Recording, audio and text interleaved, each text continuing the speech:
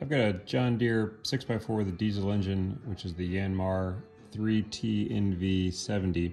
This is the water pump off it, and I was going to replace the bearings in it, so I thought I'd get one of those eBay Chinese water pumps for Yanmar, which was like $100-something bucks versus the $400 for the Deere version.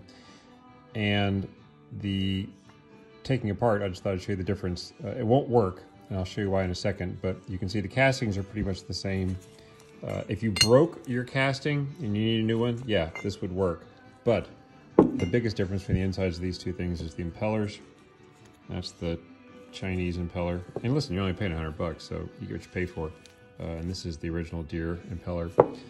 The seals, this is the original Deere seal, which was, even after pressing out, still in decent shape. Here was the Chinese one that didn't last the shot press. Got a gasket, which is great, but the big difference is the back plate. And this is the original back plate. Here's the replacement. They all line up, they all fit, but this area right here, that's the edge of the motor housing. And above that, that's gonna be air. So if you go to put this guy on your engine, it'll be great, it'll bolt up just fine, but you're gonna have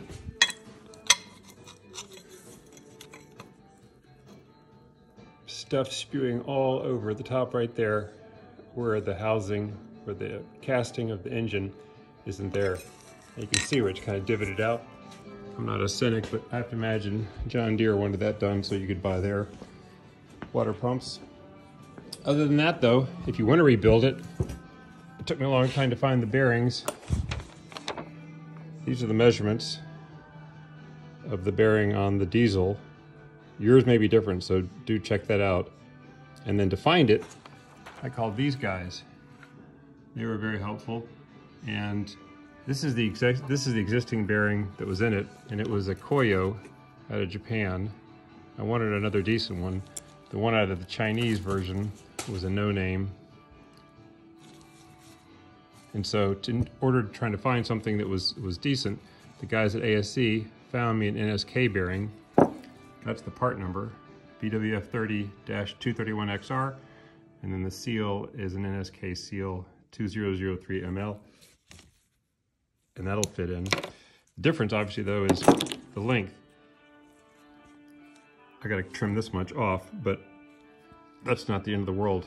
At least I got a decent bearing. I can rebuild this guy and put it back in service. So don't buy this guy unless you need the castings. It's not gonna be a plug and play.